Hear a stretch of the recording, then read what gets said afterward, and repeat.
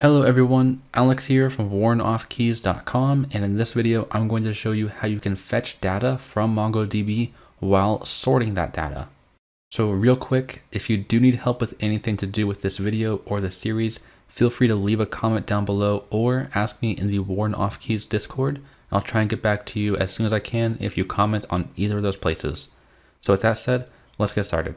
So here I have this very basic project. It's essentially just a very basic schema here, and then an index file which just connects to Mongo using a Mongo utility that we've been writing and using throughout this series.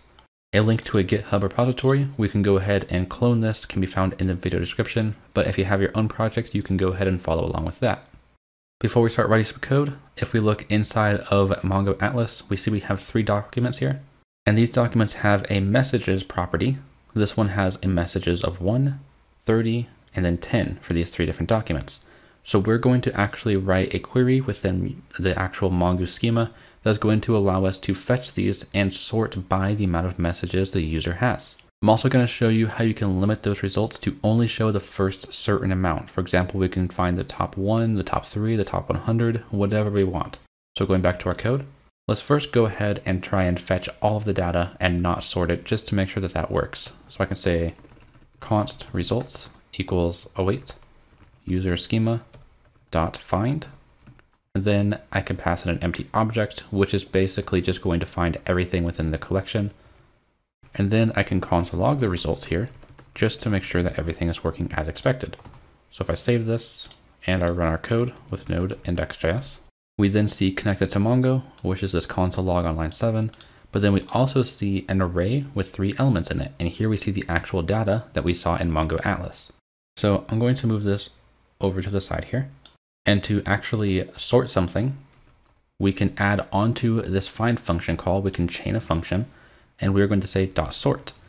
Now there's a couple different ways you can write the syntax. One of the simplest ways, if you're looking to always use ascending order, which means it increases as we go. So in this case, it'll be 1, 10, and 30. We can then just pass in a string of the property. In this case, we want to actually sort the messages, so we can say messages. Now if I save this and I run the code, we now see 1, 10, and 30. Now if I scroll up to the previous code, we saw 1, 30, and 10, which was just the order that they were inserted within the actual document. But now that we're sorting it, we see this. But what if we want to actually sort in descending order? Well, this sort doesn't just have to take in a string. This is just going to assume that we want to sort by ascending order. We can actually delete this and pass in an object.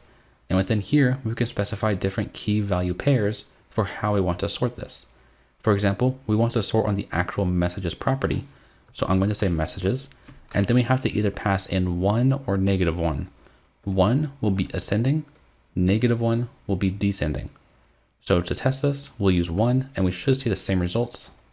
So if I run the code, we then see 1, 10, and 30. But if I change this to -1, and then I run the code, we then see 30, 10, and 1.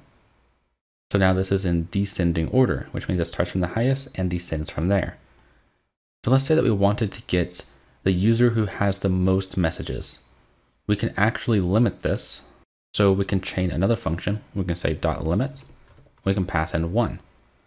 Now if I save this and I run the code, we're still going to get an array here, but as you see, we only have one result now, and that is the person who has the highest amount of messages.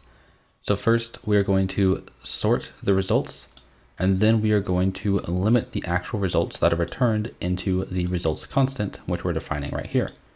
And let's say that we wanted to get the top 10, we can change this 1 to 10. Of course, we only have 3 elements in our array, so if I save this and I run the code, we're going to get our 3 results here because those are the only things. Now, if we had 20 results, then we're only going to get 10 results back. If we had 1,000 results, we're only going to get 10 results back, because we are limiting the amount of results that are actually returned to us right here on line 14. And so this is how you're going to sort as well as limit the amount of results that are returned to you within MongoDB.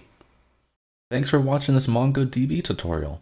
If you need help or have a video request, feel free to leave a comment down below or ask in the Warn Off Keys Discord, which will be linked in the video description. If you want to learn more about MongoDB, you can consider clicking on one of the videos you see on your screen now.